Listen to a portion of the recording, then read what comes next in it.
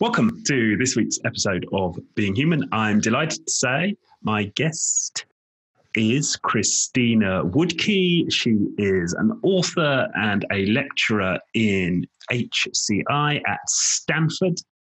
Christina, welcome to the show. Hi, nice to be here. Thank you for having me. No, thank you. And you are from Stanford itself, right? You're in your office within the campus. This is my office. This is what a Stanford office looks like, full of books. Pretty standard stuff.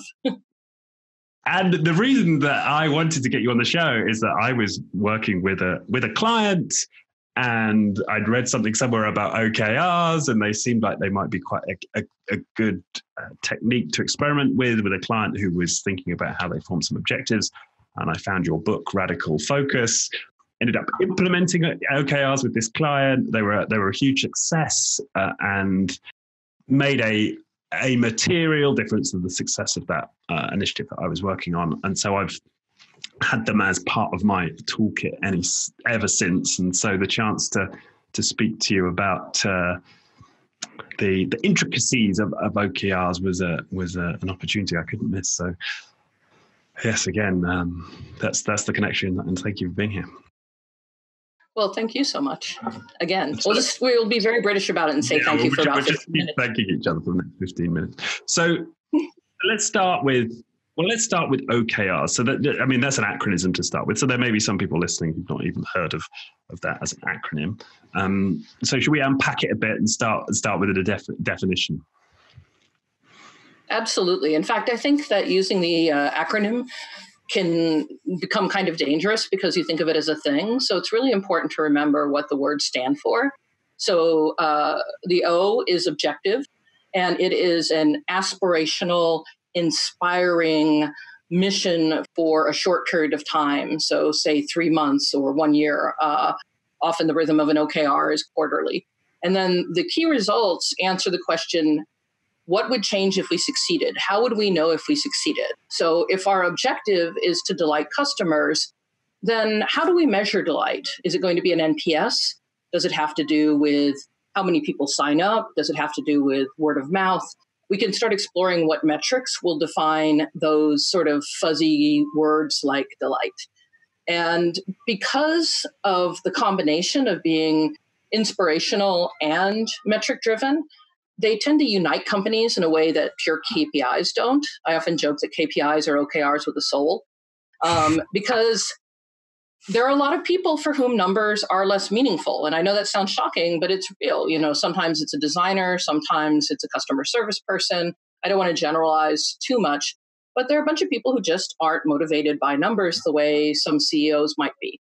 And by creating an OKR that combines both the vision and the metrics, you have something that's much more complete. And not to use that disproven old model, but the left brain and the right brain can work together.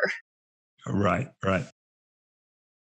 And so what's the sort of the typical process then for constructing an objective and a key result? How does that work for somebody who's listening here? What's the process? Well, it can be top down or it can be bottom up. My favorite is always a combination. What I've discovered is that if you can poll your company on what they think the critical themes are, a CEO can get a lot of really interesting insights in what really matters. So I always recommend that about 2 weeks before the quarter starts, you don't want to be setting your OKR once the quarter starts, because then it's just messy. You're spending a lot of time while time's wasting away. So about 2 weeks before the quarter starts, it's good to set out a survey or a poll or something and get everybody's idea about what could the objective be. And then if you have an intern or somebody who can crunch it, come up with the big themes, bring it to the executive group. The executive group then can look it through. They probably have their own ideas. You spend a couple hours really working through what is the right objective, what is going to be the number one theme for this quarter for our company. And then after that, then you get into the KRs. And I prefer to lead with the objective because I tend to be more of a vision person. But some people will say, I think this number really matters. And then you have to sort of ask them, well, why that number? What is that number telling you? What does that number mean? Like if your revenue number is going up, does that mean people like you? Does that mean that people want your product? Does that mean that your marketing's working? Sometimes you have to sort of, in my mind, reverse engineer it from the number, because people who work with numbers have an instinct for them. But no matter what, you're going to define it. And the art of putting together good KRs is they should balance each other. So let's say you have a high revenue number. You also might want to have an NPS number so that you don't get things like, I don't know if you heard about the Wells Fargo scandal, where they set really high goals for their people, and their people ended up, the frontline people ended up signing people up for accounts that they never expected to be signed up for. So the time you spend in the goal is also time spent really thinking about what kind of result you want. It's not enough just to have your revenue go up. You want the revenue to be sustainable. You want it based on really good product practices. You want it to be something meaningful, because you can't trick the market quarter after quarter after quarter. Eventually it collapses. So what you want is very thoughtful, powerful, sustainable growth. Right. Okay. And so there's several things in there, actually. So I suppose the first one is, and I suppose this is implied by the title of your first book, Radical Focus, is just having one, right? That's what you're saying. Just one objective. I mean, a lot of people listening to this at the top of the organizations are thinking, whoa. We can't just have one objective. This is definitely the most controversial thing I did. And I joke with people, it's like mine was the very first book on OKRs. It could have been called OKRs. That's the title of the book in China and Japan. But I chose to title it Radical Focus. Right. Okay. Oh, yes, exactly. one giant thing. But I chose Radical Focus because I think that that's the whole point of having an OKR, is so that every single person working in the company knows what the number one priority is. It doesn't mean there aren't other things you're doing, but OKRs are a solution to a very specific problem. And if you're familiar with the Eisenhower matrix, it's a 2x2, right? So it's a very simple 2x2. This would be a great time to be able to draw. Just from Google while just you're imagine speaking. So imagine one of the most common 2x2s, right? Everybody's seen these. And one of the axes is important and unimportant, and the other axis is urgent and not urgent. And so this was developed by President Eisenhower because he was finding out that he couldn't scale, the same thing many CEOs and other leaders find. And so he realized that when it's important and not urgent, he had to plan to do it. If it's important and urgent, you should just do it. If it's unimportant and it's urgent, you should delegate it. And if it's unimportant and not urgent, you should defer it, just like blow it off. And the word plan in important and not urgent resonates with so many of the people I advise. What they struggle with is that there's so many interesting, shiny objects, there's so many opportunities that somehow they find themselves quarter after quarter not doing the thing that they know is absolutely critical to their growth as a company, to their health as a company. So OKRs are a way of, if you want to think project management style, there we go. That's a beautiful Eisenhower matrix. Super awesome. Yeah. So how do we say do it now? Or how do we, oh, good Lord. Schedule. There we go. The blue one in the upper right. This one's slightly differently aligned than I'm familiar. Yeah, that beautiful teal color. That's actually one of my favorite colors, so that works out. And for those listening, we're just showing the Eisenhower matrix here. And so the top right is decide, schedule a time to do it. So it's not urgent, but it's important. Absolutely. So how do we schedule a time to do it? What I've discovered, I have a 13-year-old daughter, and when I ask her when she's doing homework, she says tomorrow. And I've noticed that tomorrow never comes. Tomorrow is always not today. And so OKRs say tomorrow is now today. OKRs say, this really critically important thing that isn't urgent, it's time to make it urgent. We are going to commit to actually making it happen this quarter. And so I see a lot of people try to shoehorn OKRs into doing lots of other things. They try to do it as for their projects. They try to do it for every single person's job has an OKR. And I personally prefer to save it for that important but not urgent, as a way of adding a time frame to it and making it urgent. I really think that OKRs are about realizing strategy. They're really not a complete management philosophy. They're just about setting goals based on good strategy and achieving them. Because I've had so many clients ask me about other things. I'm working on another book that talks about other aspects of management around OKRs.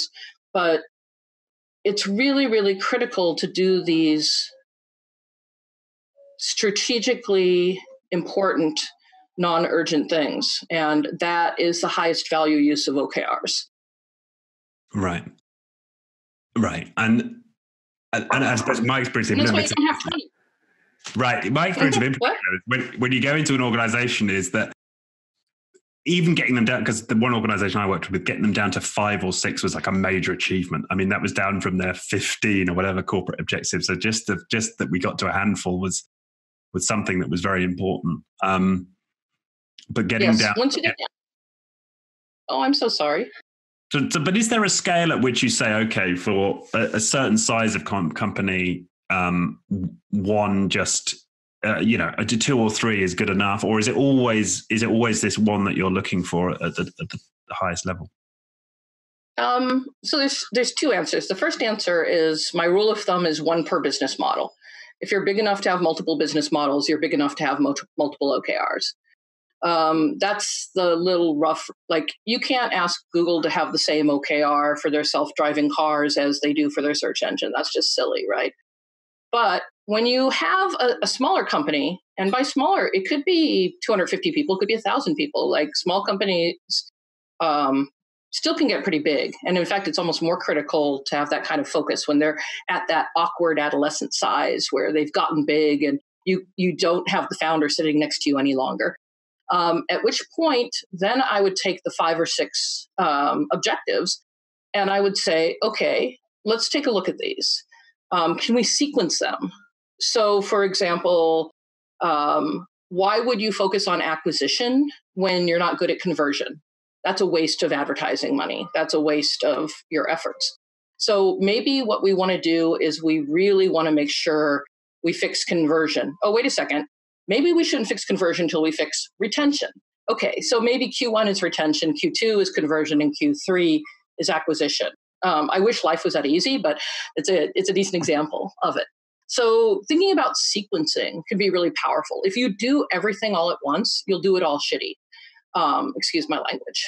So the other thing to think about is people don't forget.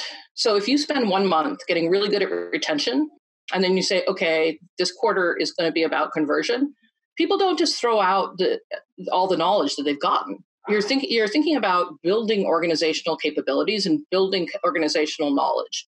And that comes out of the sequencing. So as you think about the sequencing, you can be really intelligent about it. And often using something as simple as looking at the 4 quarters as a sequence, you can often get people to come down quite a bit in that area.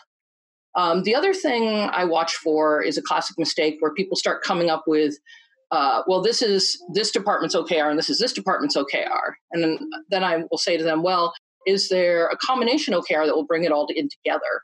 Is there a way to unite folks? Are these OKRs in service to a larger OKR? Possibly. These OKR sets, I should really say. And that's often a really good question because everybody wants to give everybody something, if you know what I'm saying. Like, oh, but legal doesn't have any OKRs. And I'm like, legal doesn't need any OKRs. They really don't. You know, they need to know what the company's OKR is, and they need to drop everything when they're important to that. Otherwise, they can just keep us from being sued like they always do. They're lovely. So it's not that everybody gets their own little OKR. It's saying this is the most important thing for the business. And then thinking about how are we going to do it, but then you can still keep doing everything else that's really critical. Health metrics often companies too for that. It adds as a balancing factor to the OKR. And they're like, what are we going to do about customer satisfaction or revenue in this little weird corner of our world? And I'll be like, just monitor it, put it in the health metric. Okay, so there are certain metrics that we might want to monitor, but we don't necessarily want to have some specific number we're going to try and hit in a particular quarter. Yeah, exactly. If all of a sudden usage drops precipitously, you're going to want to call a code red. That's what we called it elsewhere, because often I teach people to monitor their health metrics in green, yellow, red. It's very loose. It's very comfortable, because then if your metric goes into the red, you can say, okay, stop everything. Let's really fix this problem. Okay. A classic code red is code health. Like if all of a sudden, every time you launch something, everything breaks and you're down for 2 days, you can probably call a code red on your code. And that means we stop everything and make sure that we actually fix the code so that we can keep going towards our OKRs. Okay. So I'm starting to build a picture. So you've got certain health metrics which are happening all of the time. And then each quarter you're picking one thing you're going to radically focus on. And it may be that only a certain department's involved, or even just part of one department's involved, but that's okay. But it's still the focus for the whole company, if you like. That's the one thing that's important that quarter. Well, hopefully it's big enough that multiple departments are involved. It should, yeah. If you say, our OKR is this weird little experimental thing in the corner, that's not really uniting the company towards a big push. Okay. So it would typically involve more than one department, but it doesn't have to involve everyone. Exactly. There's always going to be some service departments that are running perfectly well as business as usual departments, so to speak. Customer service can be one, legal can be one. But if you want them to push, let's say you want customer service to reimagine themselves as a sales department. This is a strategy that's been very useful for a lot of people from Wells Fargo to Comcast, where during customer service, you're always constantly thinking about upselling people, making them happier, making them, moving them into an account that you might want. You might decide that they're moving out of business as usual and into a push situation, at which point they might be part of an OKR, or they might even have their own. Right. Okay. Now, this, we talked about this before we came on. So this idea of having a specific number, so that other guests on this podcast and other places that I've read have been highly critical of this idea of a singular target, right? I mean, Deming said that we shouldn't have, he described numerical quotas in his writing. We had a guy who wrote the Happiness Manifesto who talks about happiness at work being not helped by having specific targets because of the anxiety and the gaming and so on that it can induce in the workplace. So what's your answer to those who are critical of having specific targets? Well, there's two things there. I want to make sure I hit both of them. So the first one is about numbers. So I went to art school. I painted for years and waited tables till the internet came, and I was like, oh boy, internet. And so I've got to be the least mathy person you'll ever meet in your entire life in some ways, if you think of the prejudice of artists not caring for math. But what I love is feedback.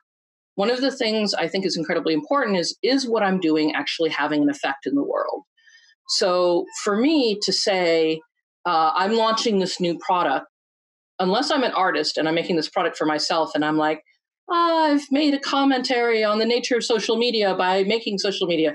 I'm Ian Bogost and I'm making Cow Clicker, which is a Facebook app about clicking on cows and nothing else. Those are works of art, and that's wonderful. But if I want to have an effect, I usually have an effect in mind. And then I'm going to ask myself, well, how big of an effect can I have? For me, that's tied to meaning profoundly. And for me, happiness at work involves meaningful work. So I might ask myself, as a teacher, is it going to be teaching reviews? The students do student evaluations. Is it, I'm going to give them a test at the beginning of the quarter and at the end of the quarter, and I'm going to learn how effectively I taught them. Am I going to have them write reflection essays and see if they brought up ethics, because that's something I care about a lot. But what is the point of trying to do something unless you find out if you can do it and learn how to get better at it? I just don't see that. So I don't think of it as quotas. You have to meet this target. But I think of it as realizing possibilities in a way that you can actually get feedback back from it. And I know there are a lot of small-minded people that just want to set higher and higher targets. And that's a profound misuse of the way I think about OKRs anyway. It's been one of my biggest struggles since writing the book is I get contacted by people who are often seeing OKRs as a way of squeezing a little more productivity out of people. And I say no to those gigs because they're just very upsetting to me. Instead, when I was first thinking of getting OKRs in the world, I was trying to answer the question, why do all these well-meaning people have so little effect? And I thought if they could only set a target for what was really important and then start measuring against it and start trying different strategies to accomplish that, how much more effective would people be? How much more effective would teachers be? How much more effective would nonprofits be? How much more effective would social good companies be? And, a tool is a tool. You can use a hammer to build a house or murder someone. That's the cost of making tools, unfortunately. But my hope is always that by creating a system that has feedback, you can get more effective meaning out of your workplace. And that really, really, really matters to me. So the second piece is compensation and fear in the workplace. I was talking to a colleague, and I feel like often in the workplace, fear is like this low hum. When you're in your house and something's buzzing and it's electronic and you're like, where is this coming from? Is it the neighbor? Is there electronic? You can't even think. It's low. It shouldn't be bothering you, but it's making you crazy. I feel like a lot of workplaces, fear is that way. You have this low hum of fear. And so if you set OKRs, but you don't compensate people on their ability to hit those targets, then you can create a workplace that's about meaning rather than some Pavlovian Skinner box. Here's your carrot. I won't work without my carrot. Extrinsic motivation is just death. So then everybody asks me, well, how do you compensate people? And my joke is you shoot for the moon, but if you don't make the moon, at least you have Velcro and Tang. You want to compensate people on what did they achieve along the way? What extraordinary things happened? So I believe in a quarterly feedback system, at which point you should be able to go quickly through your weekly statuses and write up about 500 words about how you contributed. And your contributions can be in your OKR, and it can also be in your position. So how did you contribute to the company's OKR? And then how did you fulfill your role? And I always recommend a third thing to base it on, which is how did you grow? Did you spend some time getting better at your job? Did you spend some time building new skills that'll let you become more valuable to both the company and your own sense of well-being? And I find that if you have a review process that's based on, am I contributing to something meaningful? Am I fulfilling my role? And am I constantly growing? You have people that are full of joy and excitement, which is why even though we commit on Monday, we always celebrate on Friday, because you have to celebrate what you're doing. You have to celebrate the progress you're making. If you're trying to do impossible things, it just gets depressing after a while, unless you celebrate what you actually do accomplish. Right, and that's part of your suggested way for how you manage teams in the context of the OKR is you commit on the Monday and you celebrate on the Friday, right? Yeah. OKRs work best with a certain process for sure. Right. But just coming briefly, again, playing devil's advocate here. He doesn't need an advocate. He's a good lawyer himself. Never be the devil's advocate. You are who your client is. Sorry. So why not just OKMs? Why not just objective and key measures? We could still have the feedback. We could still be focusing on those numbers. But why the specific result rather than just the measure that we monitor? I have no idea what the difference between a measurement and a result is. They seem about the same from where I'm sitting. Well, I guess the one is you would have a specific number that you would say we're going to hit X by the end of this quarter. And the measure would be we're just going to measure this number throughout the quarter to give us feedback. That could be a key result. There's no reason, if you're pushing forward, though, something should be probably changing. So as a measure doesn't change? Well, you might say this measure, we would want this measure to go up, right? You might say that. Then it's a result. The measure went up. Oh, okay. So you're not mandating that there has to be a number that you're focused on hitting by it could just be simply this measure goes up Well, a measure suggests or down, right? Depending on that you're measuring something, yeah. right? In the word. So yeah, I'm mandating that you pick something that you want to see change, that you can't change just by doing it. So if I said my change is 3 blog posts a week, I could just do that. If I wanted to write 3 blog posts a week that generated X number of visits to my site or got talked about on Twitter, that starts to get at the am I having an effect question. So you could call it a result, you could call it a measure, but the important thing is, did something change in the world because of what I am doing? Or am I just doing stuff, la, da, da, da, da, da, you know, you don't want that. And a lot of companies do that. It's the infamous outcomes over output. You could output all day long, but if nothing's changing, then why are you bothering? You might as well lay in bed and watch Netflix, for God's sake. So really you're trying to get at is something changing out there? Is something changing out there? Exactly. Am I making a difference? Could be the question. Am I making a difference? Is all this work I'm doing making anything better? I feel like, is there a more profound question that we can have in our life? Does what I do even matter?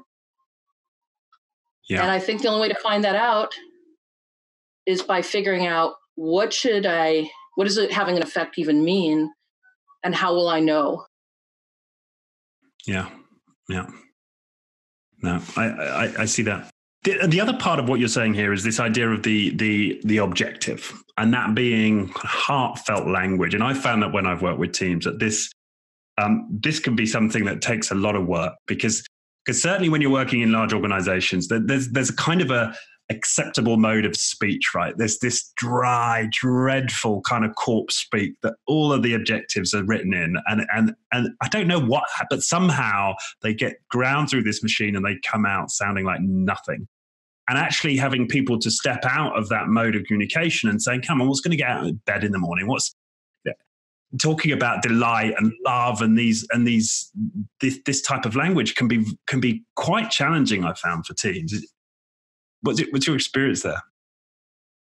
Well, you used exactly the phrase I use in my workshop, which is when the alarm goes off in the morning, if you use alarms, do you leap out of bed going, I'm going to change the world today? Or do you just go, oh, heavens, and hit snooze? And a lot of that comes out of that objective. So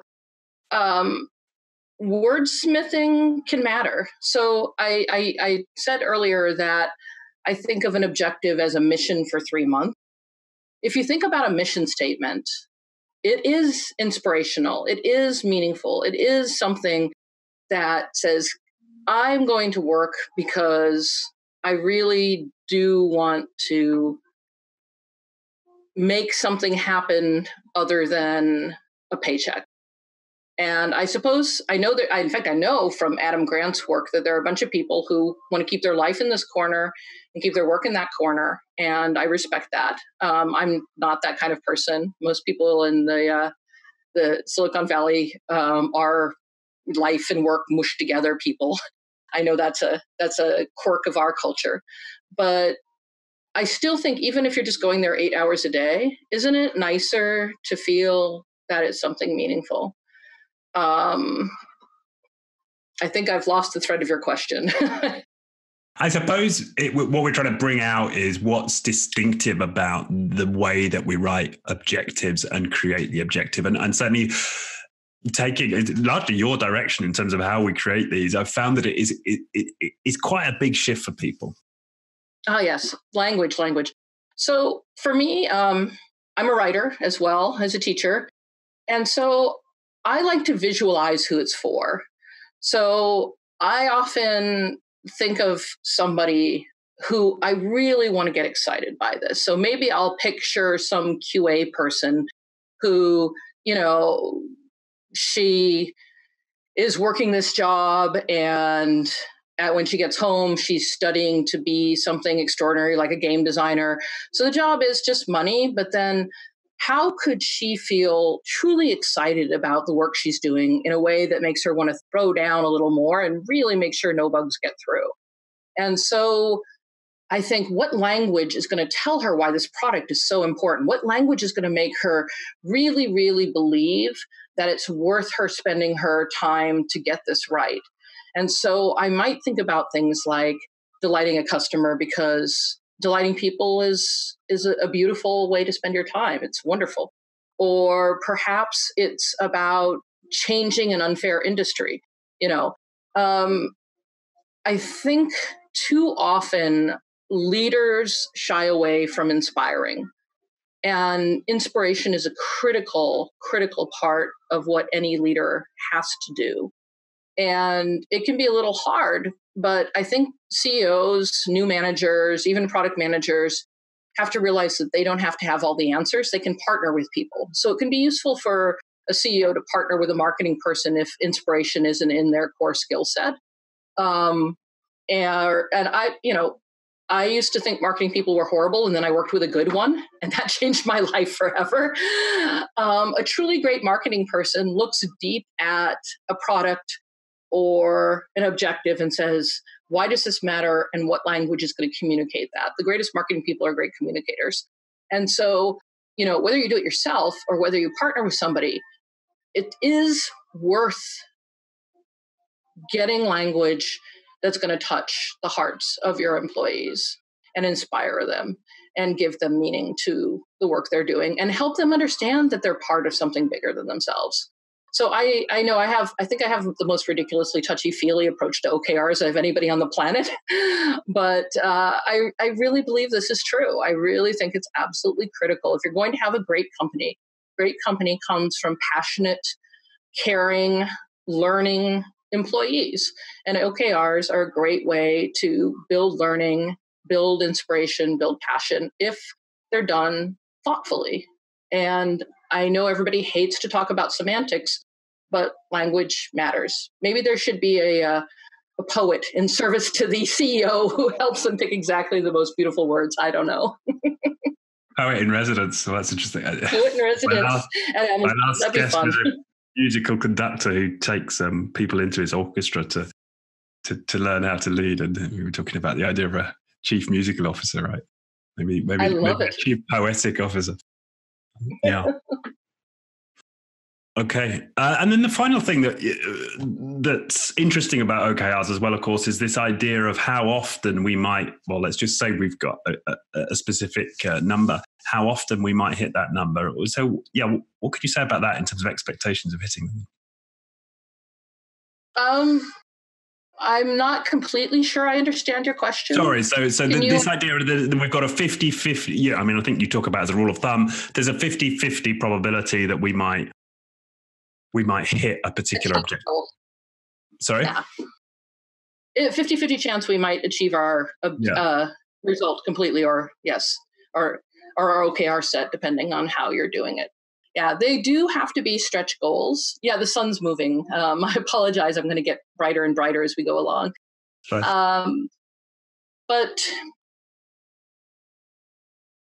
I think what I know a lot of people ask about is the quarterly cadence.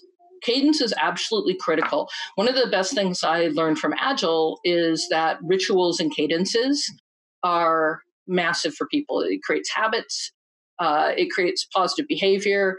It creates a framework that we can kind of relax into, So if you know that you're always committing on Monday and you know you're always celebrating on Friday, that's a good thing. The thing we don't think about in school, we come to the end of the semester or the quarter and we get graded and we say, I learned that. Okay, what am I going to do next? We don't get that enough in business. And the way we learn is by having periods of retrospection. So by ending it every 3 months, we can say, what did we learn? What did we accomplish? When we didn't accomplish things, why did we not accomplish them? What are the mysteries in the system that suddenly showed up that we weren't expecting when we were planning it? Those stopping completely and saying, let's look everything over and then choose what we're going to do next are absolutely important. So that's one of the most critical parts of timing. And then I get clients who are saying, well, we only launch every 6 months or every year, medical companies. There's a lot of reasons not to do that. And that's when I lean into my lean background, pun not intended, I swear, because lean is all about reducing risk and making things smaller so you can measure them. So if you have a monthly OKR, what I've come to call milestone OKRs, if you say, okay, we've got a 9-month project, where do we want to be at the end of 3 months? And what sort of feedback do we want? Do we really want to be hiding out in our own company, not knowing if we're making a difference or not, until we find out at the end of 9 months? That sounds horrifying to me. That terrifies me. So end of 3-month milestone might be have a viable product market fit for our new product. And then the question is, how would we know? Well, it could be anything from X numbers of alpha customers who are signed up, positive usability and desirability testing. It could be even executive approval. Believe me, that's a stretch goal half the time. So you start asking yourselves, how can I break this giant project into chunks that I can take that moment to pause and see if I really am doing the right thing? Am I going in the right direction? Should we even continue with this? Right. So the cadence is important, and the stretch is important because why not have them set them where you're expecting to hit them 80 or 90% of the time? Because I think we don't really know what we're capable of. And I think too often we edit ourselves. Too often we don't ask ourselves what's possible. I mean, I have, not to use myself as an example, but I'm going to. I'm a ridiculous person. Like I said, I just told you I went to art school. I painted. There is no reason I should be in the Gates building. I don't have a PhD. But I have always tried for ridiculous things. I've written books when people say, no, that's for somebody else. And I was like, why can't it be for me? I'll just see what I can do. I'll go for a try. I wanted to make a book that made a difference. And when I wrote Radical Focus, I wrote a tiny 75-page short version of it that I printed at a local printer. I only printed 100 copies. And I sold them to find out if there was enough interest. And that taught me a lot about what people cared about. And then the feedback I got from that little prototype also taught me a lot about what the book should be. The answer was it should be very short. That was the number one piece of feedback. People love short books. Unfortunately, my new book is much longer, but oh well. Some things have to be explained in longer ways. But I just think it's so critical to be learning and getting better all the time. Right. Yeah. And to throw it out there, right? To cast. If you try for ridiculous things and you don't make them, well, now you know something. Maybe you know how to do the ridiculous thing when you try again. That's kind of awesome. Maybe you learn that the ridiculous thing is impossible, but there's something else that's really interesting around the corner. And that's why it's absolutely critical to not base compensation on whether or not you make your key results. Because once you do that, people have to sandbag. People have kids to feed, for gosh sakes. People have rent to pay. You cannot say, hey, everybody, try to do this impossible thing. And if you don't do it, I won't pay you. That's your smartest people are going to be like, I'm out of here. I'm gone. And what do you mean by sandbagging, for those who are unfamiliar? Oh, sandbagging is, I don't know why the term sandbagging is used, but it means simply that you choose a goal you can make, as opposed to trying for something that you're not sure you can make. All of a sudden, your safety is threatened when you connect compensation to the OKRs. And the moment you tie compensation to goals, I can imagine your happiness expert, first of all, would say a few words about that. Well, and exactly, the other thing, indeed. In fact, yeah, yes, indeed. There's no bonuses, right? Well, a lot of the people who I think deeply on the happiness in the workplace reject the idea of bonuses and performance bonuses. Yeah, bonuses, what you want is to pay people enough money so they feel happy and comfortable and can focus. And a lot of the problems with this comes from most managers' fear of firing people, which is something I cover very much in the new book. Is and there's a couple of Medium essays, if you want to post them in your show notes, that I've written about the importance of firing people. You have to get comfortable at giving difficult feedback, and you have to be able to fire people. So if you pay people a good living wage that takes the fear out of it, if you remove people who are toxic, if you give feedback to people who want to do well, but just don't have the tools, and give them that support so they can become the kind of people that they want to be and the business needs them to be in that environment of psychological safety. Then you can say, hey, folks, let's try to do something ridiculous and see if we can. And people should be like, yeah, that sounds amazing, right? But if you don't have that psychological safety and you're just setting OKRs that are what we think we can make, and if you don't make them, no raise for you, that's going to be a grim, grim workplace, and not a place that I personally would choose to work.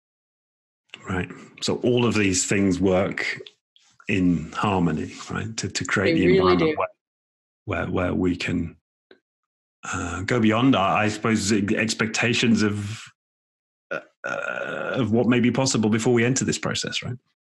Exactly. What if I could write a book? What if I could run a half marathon? What if it's easier for people to try to do a half marathon, even though it's unpleasant? Because if you can't, well, you can't. So what? At least you got a little healthy, you got outdoors, you got to buy some new shorts, maybe. That's the kind of environment you want to be able to do OKRs in, where you're like, okay, we really want to move into this new market. We think it's going to be really important. We'd love to do it successfully. Let's talk about what our dream is, what we'd like it to look like, and let's aim for that dream instead of aiming much lower. If you aim to be half-assed, I'm pretty sure you can succeed at it. Yeah. Right. But then there's a problem with that is people, they tire of being in a situation where they're not inspired. Oh, yes. It's very sad. I mean, I see people who are in their job and they're like, yeah, I do my thing, I go home, whatever. It pays the bills. And that always, when I hear that phrase, it pays the bills, it kind of breaks my heart a little bit. Because I like to think of a world in which everybody's work is meaningful, even if it's meaningful in a tiny way, even if it's just, like I said, getting rid of bugs in a product that will make a difference in somebody's life.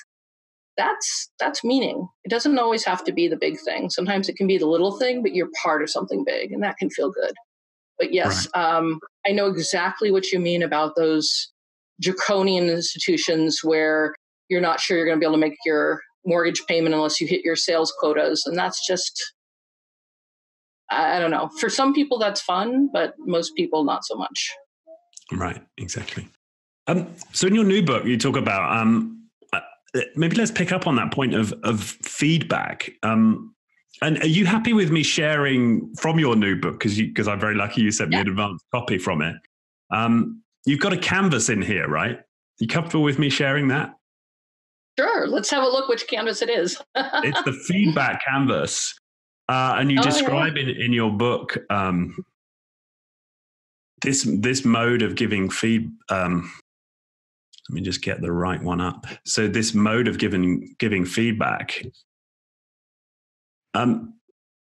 which I found very interesting. So just talk us through this. I mean, for those who are listening, we've got a canvas up here on the screen that enables people to provide feedback to others. So talk us through the process here. So this is probably the single most radical thing in the book. So good for you. You picked it right up. When I do workshops, I say, if you want to become a mindful team, if you want to become a team where people are genuinely taking care of each other, then you create formal time for them to give each other feedback. So this is a canvas for team members to give feedback to other team members. And there's a lot of advantages to this. Hearing feedback from a peer often will influence you more powerfully than a boss, believe it or not. Because with a boss, you figure you can hide, but you can never hide from your teammates. We're also social creatures. We care a lot about what other people think of us. So this is a canvas that was designed to get teams in a place where they're comfortable starting to give feedback to each other. So what you do is you do it 2 minutes. So let's say this is my feedback for you. Yeah. Richard, and I'd put your name there and I'd say your team. And I'd spend 2 minutes trying to think about what's everything I know about you. Are you a dad? Are you a bicyclist? Are you a wine fanatic? What are the things I know about? And this is basically trying to build empathy, right? I'm thinking about what do I know about you as a person? And then I think about what are the sorts of things you say And what are the sorts of things you do? And perhaps you say, let's play devil's advocate a lot. And and maybe what you do is you always follow up in a really positive way. And you always check in to see if your inquiry was causing any emotional damage. And I might notice these things that you say and do. And then I might think about, what are your pains and what does this job mean for you? So maybe one of your things you really struggle about is you're trying to connect with people who are in a variety of technological spaces. Some people have bad mics, some people have too much sun, and it's very frustrating for you to think about some little stupid technical thing might interfere with people's enjoyment of knowledge. And you have so much to gain because you're trying to make more humane workplaces, right? So these are some of the things you want to gain. And so after I've thought about who you are, how you behave, what's at stake for you, at that point, I can start giving you feedback. So I might say, keep this amazing focus you have on the human effects of the workplace. And for change, I might say, maybe you want to have a checklist you send to your speakers ahead of time that says, we're going to be video, make sure your bandwidth is this high, make sure your curtains are here, whatever. I'm just making stuff up. But at the point I've really thought about who you are, what you're trying to do, and what your goals are, that's an emotional place where I can actually, with my heart, tell you what I really admire about you and the ways your behavior is getting in the way of your success. And feedback's been one of the single hardest things for me to work with. I feel very grateful that I'm here at Stanford because I have friends in the GSB, in the Graduate School of Business, who work for the infamous touchy-feely class. That's what the students call it. It's actually interpersonal dynamics. And they spend a lot of time working with feedback. So I've been able to build on their knowledge, which is really about, first you have to know somebody as a person, and then you're in an emotionally appropriate place to start giving them feedback on the ways their behavior is not serving their goals. And for me, anyway, that was the magic phrase. Your behavior is not serving your goals, which means I have to know what your goals are. I have to understand you. And then instead of being someone who's critiquing you, I'm someone who's coaching you. I'm someone who's, through my observation, giving you information that will let you become more successful. And that's a place where I want to be with my feedback. And that's a place where when I work with my clients, when I work with my students, when I work with the workshops, building that emotional base makes feedback much better for listening. I know a lot of people have advice like, excuse again, I've cussed already a couple times, so one probably won't hurt. The shit sandwich is what it's called, right? Which is one compliment, one criticism, another compliment. Well, if you Google that, you will find there it doesn't work. That's a terrible way of giving feedback. People know that you're just fluffing them up to give them hard feedback. The two positives aren't enough to outweigh the one negative. What I've found, and like I said, this is based on a lot of the research that I've been exchanging with my colleagues, is that it's much more effective to give feedback with the other person's interests in your mind. You want to give them feedback from a place of your wanting them to be successful. Right. And that's what I love about this canvas is you're forced, if you go through that sequence, to think about that, right? You're not just saying, oh, could you stop doing this? It pisses me off, right? It's like, my understanding is that this is what you want from life. And this is a suggestion for change. And that's a big important thing to say too. This is a quarterly thing. It's not every day. Like every day, if somebody does do something that pisses you off, you should be like, you know, that thing, I don't think it's doing what you'd like it to.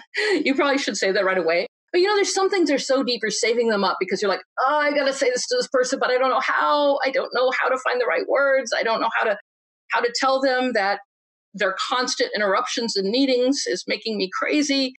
And then you go through this canvas and you're then ready to say, when you interrupt me, I feel like my words don't matter. And it makes it harder for me to be willing to share what I know. And that's the Matt Abrams, 4 eyes, which is, this is the information about what you're doing, and this is how it's affecting me. And here's the consequences of it, how it's affecting me. Right. But what I found extraordinary, and I think you're right, is radical, is that the idea is with this canvas is you get a team together, each person gets a canvas on the wall, and the rest of the team got to pile in, right, and fill up that canvas, Post-its. And as I read that section of the book, I'm like, man, I'm not sure I'd be like super excited about going into that workshop. But on the other side of it, I could see, wow, there could be some power there. You are changed forever by that workshop. And that's why I always tell people, implement everything else first before you do this. Do this last. Because once you've built that psychologically safe environment, once you've created these shared norms, Which is what else you talk about in the book, right? Very important. Norms have become the norms for the team. Absolutely. And that would be another great thing to unpack, but I suspect we might be running low on time, but maybe we have a couple minutes for it. Yeah, we could talk about it. So the thing about norms, which is the thing I would recommend doing way before diving into this canvas, like I said, this is the boss battle. If you were a gamer, the canvas is definitely the top, highest level of trust and intimacy and growth for a team. And if you can get to that place, you'll never be the same. There's no question about that. The teams I've worked with who have done this, they are profoundly changed. The teams are changed and the individuals are changed. And the individuals are so much better at being their best selves at the end of this. It's very touching because they feel seen. It's a beautiful thing. But before that, let's talk about the baby step. The baby step is much smaller and much easier. So if you think about quarters, you have a quarterly cadence. The end and beginning of a quarter is a temporal landmark, which means in our lives, in our calendars, we have these temporal landmarks like a birthday or New Year's Eve. The reason people make New Year's resolutions is because it's a good temporal landmark. So with the quarterly cadence, you're now creating 4 of them, which is awesome. You now have 4 temporal landmarks, which means you have 4 chances for a do-over. So let's take an unhealthy team that's been piddling along. People are kind of crabby. They're fighting. They're not really getting stuff done. And you close out Q2. You grade your OKRs, let's say, and you say, hey, we're going to try something new. Let's talk about norms for our team. So let's think of the best team that you've ever been on, not this one. What made it so awesome? What made it wonderful? What was the worst team? What made it so horrible? Again, not this team. Okay, now let's talk through what do we want our team to be? And somebody might say, well, it's why do we have to raise our hands? We've been fine just talking. And somebody else could say, well, maybe we're not fine just talking.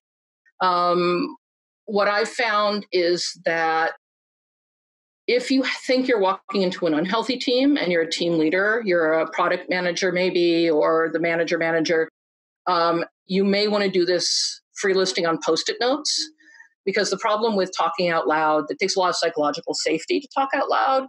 It favors people with a lot of power in the situation, upper management, white men, people with a lot of social power. It favors people are just comfortable thinking on their feet. But if you can move all these things, like have people write down on Post-it notes what was awesome about their team, and then have them cluster it. Have them write down on Post-it notes what was horrible about a team, have them cluster it, and have them write down the rules, have them then talk through those rules. You can get to a team charter, and this is how we want to be together.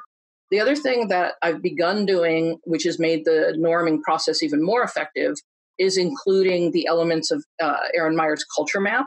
So once we've done this sort of bottom-up emergent discussion of what have we seen, how do we want to be, how do we not want to be, then we'll go through and look at these 8 factors of culture, which is how do things get decided? Are we going to be consensus-driven, or are we going to have a final decider? What does being on time mean? I know it's a funny one, but I actually was working with some clients, and they spent 20 minutes talking about what on time to a meeting was. And it was really hard because some people think it's when it starts. Other people are like, wait, I'm coming all the way across the other side of this giant office campus. I need time. Weirdly enough, just discussing time ended up being really powerful because it made people more aware of everybody's situation.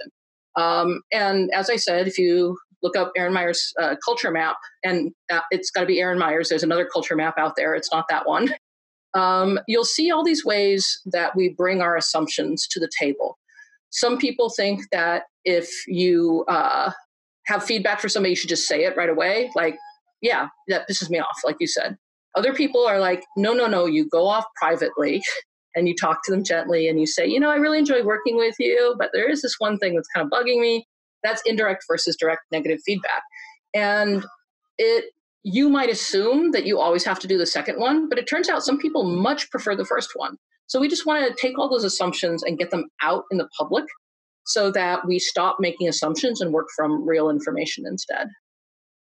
Right. And the other thing you talk about in the book is this idea that norms are have a context, right, within family, religion, country, even. Gosh, yeah. And that's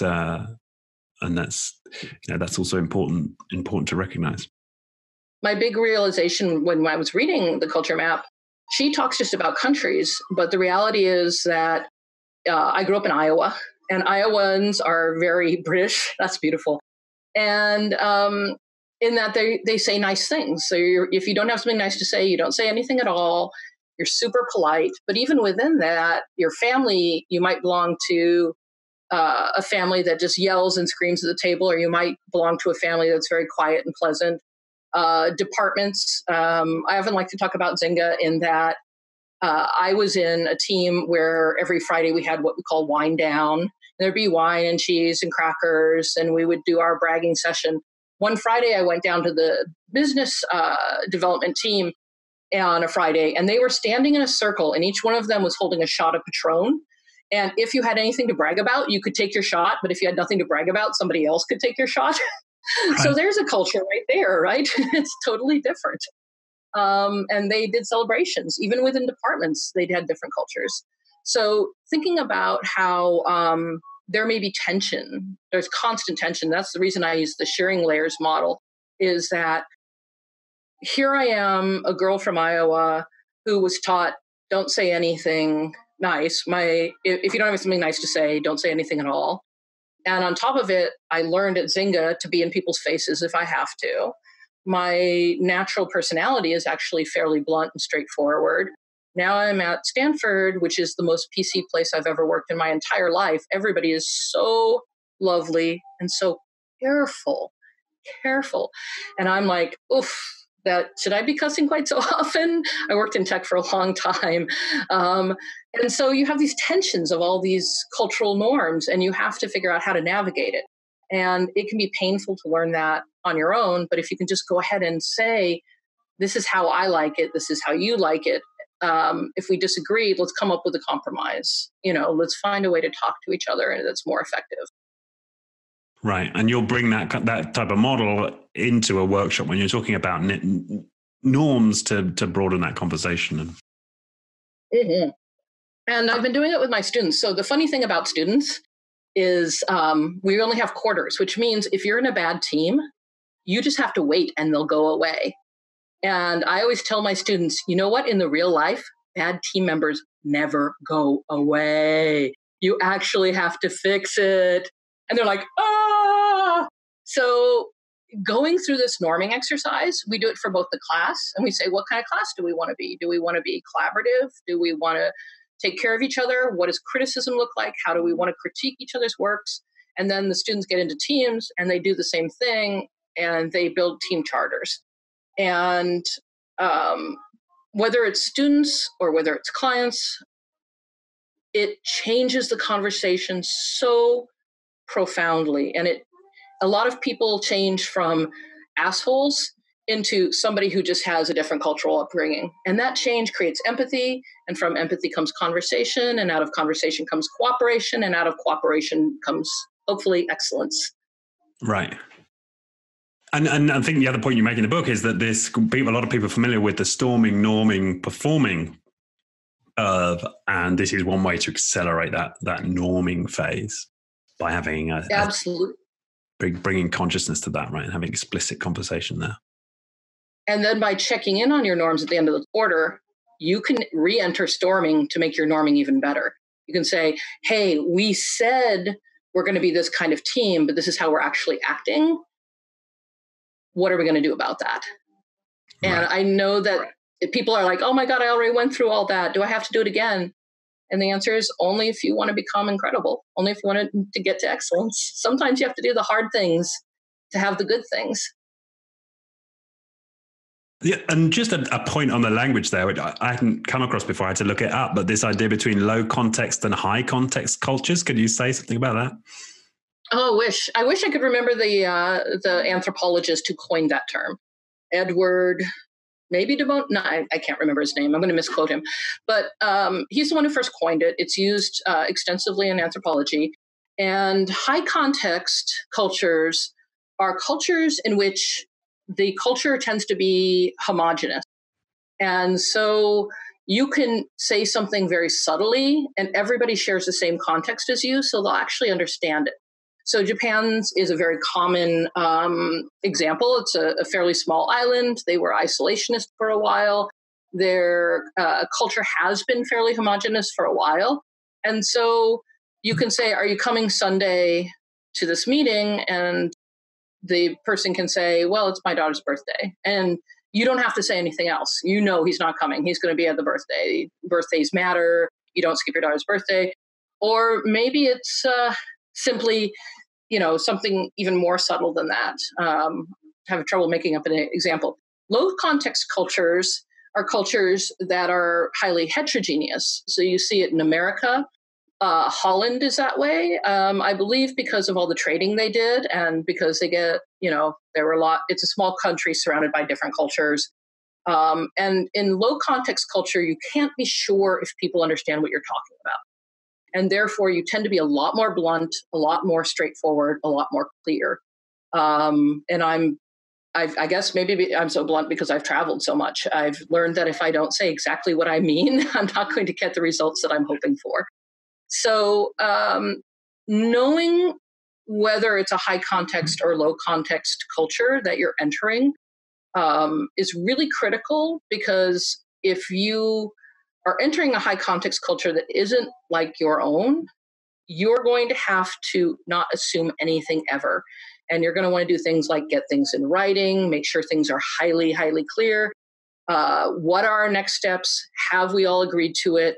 What time we're going to do it? If you're in your own high context culture, then perhaps you can just, I'm so rarely in these, so but I can just say, hey, so that meeting, yeah, I'll take care of it, and you're done. It's because you all know what meeting, we all know what taking care of it means. You don't have to fiddle in the details. Right, where you've developed a lot of homogeny. Yeah. And that is one of the more difficult of the 8 cultural items to get your head around. I like her shortcut. You should definitely have her on the show sometime. I adore her work so much. But going low context is always your safest bet. Just pretend nobody knows what you're talking about and be as clear as humanly possible all the time. And that's sort of the shortcut. Right. In fact, and that's maybe, so going low context with my guests for the podcast, give them a checklist. That canvas is already giving me value. That's great. Oh, no. There you go. But that's just a really instructive example, right? In 60 seconds, you gave me an awful lot of value, and you said things to me you probably wouldn't have said had you not gone through that canvas. So it demonstrated it perfectly. I had to prove to you first that I had spent a little time trying to think about you and your situation and what you were hoping for. I think that's the other thing. It made it easier for you to take the feedback, because I had proven to you that I thought about you. I thought about what you wanted. I thought about what you valued. And I was able to speak to you from a place of understanding, even if it was a tiny bit of understanding. Right, and I know we're sort of skipping back to that now, but what I also love about that is the potential efficiency of it, right? I mean, those kind of conversations can happen, right? But with a manager and a subordinate, maybe once a year or once a quarter if you're lucky, but the fact that you can get, a team of 10 in a room and all of that to happen all at once in one session, that does sound like a 10x level of productivity gain in terms of feedback. Yeah. Yeah, well, you're welcome to go for it. Like I said, it's a small number of people who feel comfortable doing it, but the people who do it, they're so happy they did it. That's what I can say. Yeah. But I wouldn't do it without psychological safety. Right, and the norming that we've just explored as a way to build that before you get into something that's, I guess, pretty high octane, right? Yeah. Absolutely. Absolutely. Good. Okay. Well, we've been going for an hour. This has been great. I've learned so much already. So the question we like to ask a lot of people on the show, Christina, is, title of the show is Being Human. What for you, what does it mean to be human?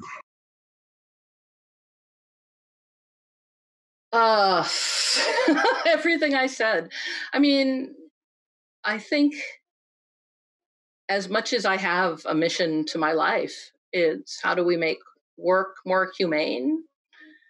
There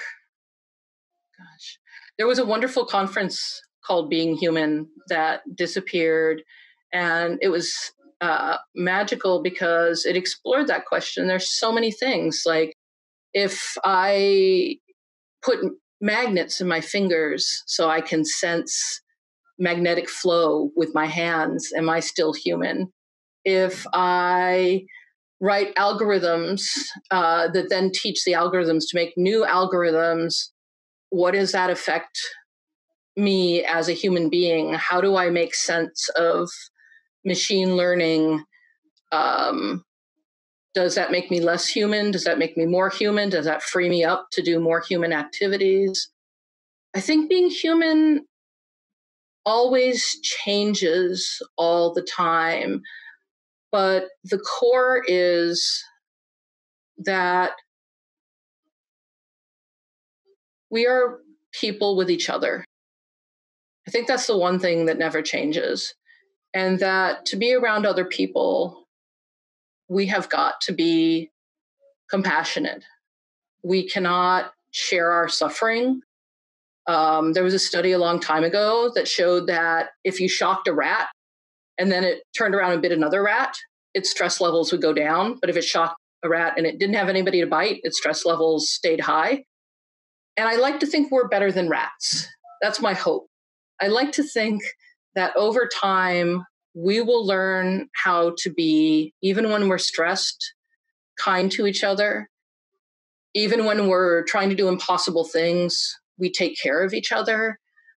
That being human means being part of humanity, I guess, is how I think of it. And when you have that much effect over other people's lives, that's a huge responsibility. And I think for me, that responsibility means constantly asking, well, the question of the Bodhisattva path, which is how do I end the suffering of all living beings? And I think we should all be walking that path. And we should all ask every day, how do I lessen the suffering of all the beings that I'm going to come in touch with today? That's the kind of human being, that's the kind of being human I would like to be. And I would hope to help as many other people who want to make those choices, help them make those choices. And I tripped over OKRs. I couldn't have found a weirder thing to work with, but I think of it as a pointy bit of the wedge to help us go, we can be great and we can be lovely, both at the same time. Right. I love it. Okay. So for those who'd like to check out more, there's the first book, Radical Focus. Am I allowed to show the Yes.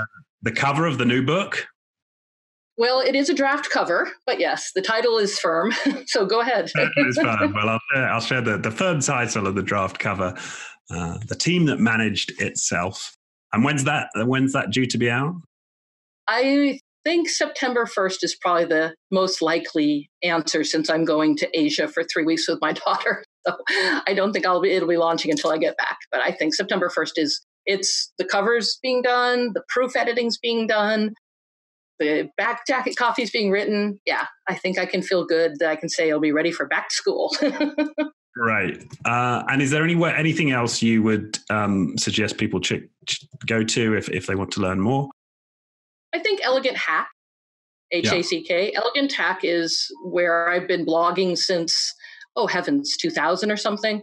I've been writing there forever and ever. I originally got the URL because somebody once said there are two kind of hacks in this world, skanky hacks and elegant hacks, and only do elegant hacks. But now that I'm a writer, I find the name of the domain even more appropriate. I hope if I'm a hack writer, at least I'm an elegant hack. Excellent. Yeah, and that's actually where I first came across OKRs before the book. Now I think about it, actually. Yeah. There you go. The Art of the OKR, which is the post on there. I don't know if it's still up there, but yep. Yeah. Still living on. Great. Okay. Well, thank you so much. We'll put all those links in the description. Just remains. Thank you once again. Fantastic conversation. It's been awesome. And enjoy the rest of your day in Stanford. Thank you.